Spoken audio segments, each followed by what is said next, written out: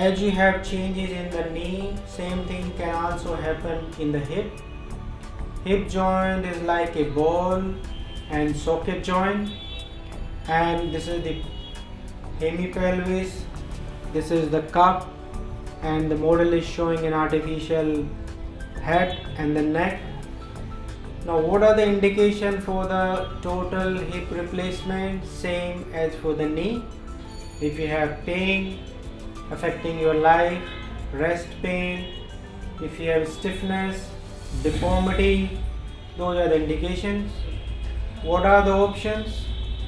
Well, for hip, for early osteoarthritis, we can do arthroscopic debridement, but that surgery needs a lot of experience. Only few people do that kind of procedure. Long-term solution is total hip replacement, and in this either we do with the cement or without the cement.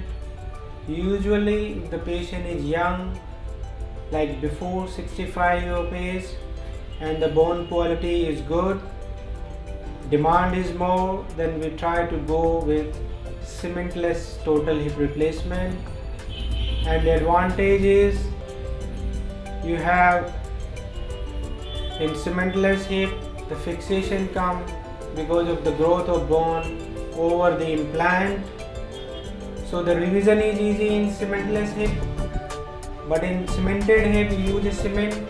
Usually when the patient is more than 65, poor quality of the bone is there, like osteoporosis, osteopenia, or functional demand is low.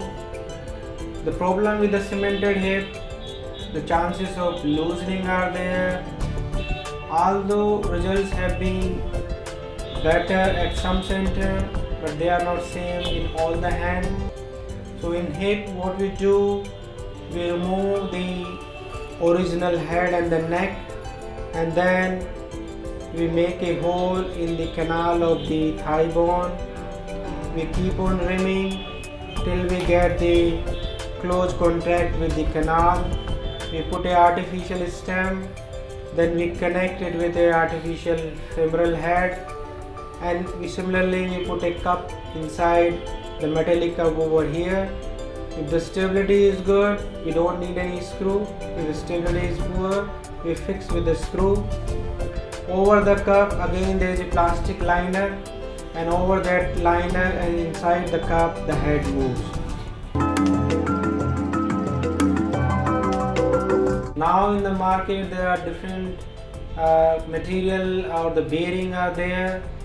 Previously the metal on metal was there with large size head, and it was believed that the large size head gave more stability, better range of motion. But now for the last 7 to 8 years, more and more research showed that there were more chances of some complication, like the metal ion are released from the prosthesis or the implant. So there is increased level of metal ion in the blood and in the urine. There is a risk of theoretical risk of cancer, although it's not proven. It also sometimes leads to the local blackening of the tissue, sometimes the cyst formation. So because of this, metal on metal is almost now obsolete from the market, and the current trend is to go for a ceramic head with a poly, which is called ceramic and poly, or metal on poly. We use large head diameter 36 because it gives better stability and the range of motion.